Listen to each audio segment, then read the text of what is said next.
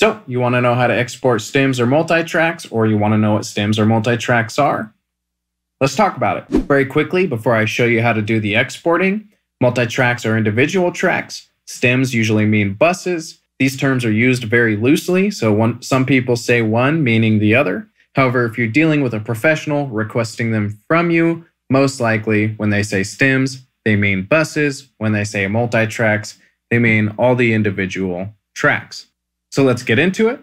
Please like and subscribe. Now I loaded up an instrumental track I'm working on for an album. As you can see, we aren't actually routed to any of these buses. Now for this example, we might as well bust these out real quick. So now we've got these hooked up. We've got our drum bus, instruments, and our vocal bus.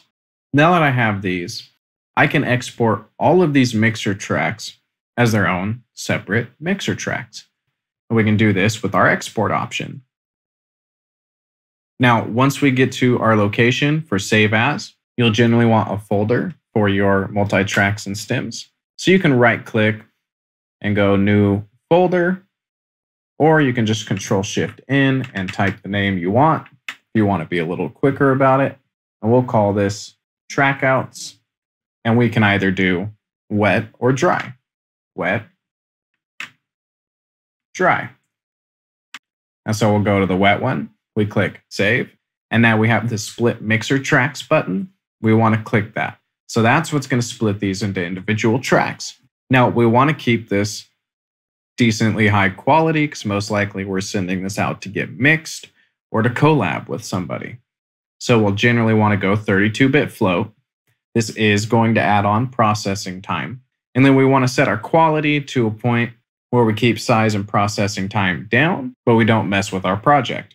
Now this resampling quality, everybody generally thinks it's just the quality, but really you're fine setting this lower as long as you don't hear what's called aliasing, which is artifacts that you're generally only going to hear or get if you pitch things too far. This is for actually when you resample audio and pitch or stretch audio. Our resampling quality here is going to decide how well do we want to resample that, well, audio. Generally, this is set at 24-point sync as default with FL Studio. 32-point sync is pretty good, honestly. And 64-point sync is honestly kind of overdoing it, but at least then you know you will not be getting any artifacts unless you're doing some pretty ridiculous, extreme pitching and resampling of audio. In the FL Studio user manual, they actually say to only change this if you're hearing things that you don't want to hear. And if you ever do hear it and you like it, then you can keep it. Now, there is actually a live resampling amount in FL Studio. In your audio settings, right here, 32-point sync, this is the same thing. So if this differs from your output, you're going to have different sounding output versus what you're actually working on, potentially, if you are getting artifacts from that actual resampling of audio. So we'll want to go here and we'll want to split mixer tracks. Now, the next thing we have is enable insert effects.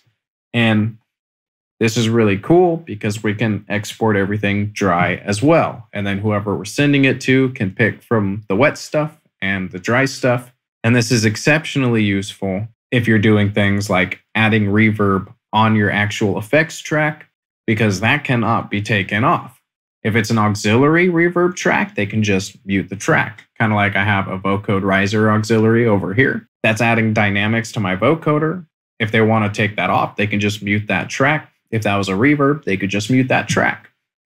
But my actual vocode vocals here, if I put it on this right here, they would not be able to change it. It would be in there. So we could, in turn, turn off our mixer effects, our insert effects, and send them a dry copy. Before I actually export this, something to note, if you have crazy routing, like a hi-hat, for example, right here, instead of going to the drum bus, your hi-hat's going to, 3 different one of these, and all of these are routing to this track, and you have like hi-hat, high distortion, hat widening, hat panning, and you're doing all this parallel work, and then you have like hi-hat out, something to note is all this stuff you're doing here, when you export, you are going to get an individual track for each and every one of these. And so now if I export, okay, so I exported my tracks. We go in here, open this out, and we can see everything that we have. Now, how I was telling you about those hi-hats, if we check that out, we have hat panning, hat widening, hi-hat distortion, hi-hat out, and our original hi-hat, which is up here, which would be the input. We need to make a decision here because we don't want to send this to somebody and have them digging through this stuff and trying to figure out what the heck we want. We need to make it easy for the people we're working with so they want to work with us and be professional. So you need to make the decision. Do you want to give them all these parallels and let them balance the volumes between them? If so, then we want to delete our input here and we want to delete our hi-hat out and leave them with just the audio that makes our hi-hat out. If we brought them all together to the hi-hat output and put effects on the hi-hat output that we like, and we're like, that's our final hi-hat, we like that, then we need to get rid of these three here. Now, because I just added the dry signal to itself 3 times, this hi-hat output is probably clipping and disgusting. And so I'll get rid of all of this and just leave the original hi-hat. Now, any effects tracks that are in use will be rendered. Insert 28, for example, just has a high-low cut on it. It's a parametric EQ, but there is no audio actually running to insert 28. So this right here is an entire clip of silence. We don't need that. Also, when we export like this, we'll have a master exported, as well as something that says current, which is basically prior to any master effects at the master. So if we're just printing out stems and multi-tracks and we don't need to send any kind of reference track, we can delete these, right? So we've got a little bit of manual work. My phone reference track here, which if you want to see a cool video about how to reference on your phone without exporting your audio, click above, as well as our actual reference track. I do not need, I can delete. Now, do they want stems or do they want multi-tracks? If they want multi-tracks, then we don't need the Vox, which is our vocal bus. We don't need instruments, our instrument bus, or drums. And we can either choose to delete these, or we could even move them to another folder and call that our stems folder. And then we can send that over with the rest of this in case it could be of any use to them. Now, when you do this, you'll probably want to put the word bus after this. I should have named this drum bus, instrument bus, vocal bus. That way they could really get a sense of this. But hey, you know, this is just for example.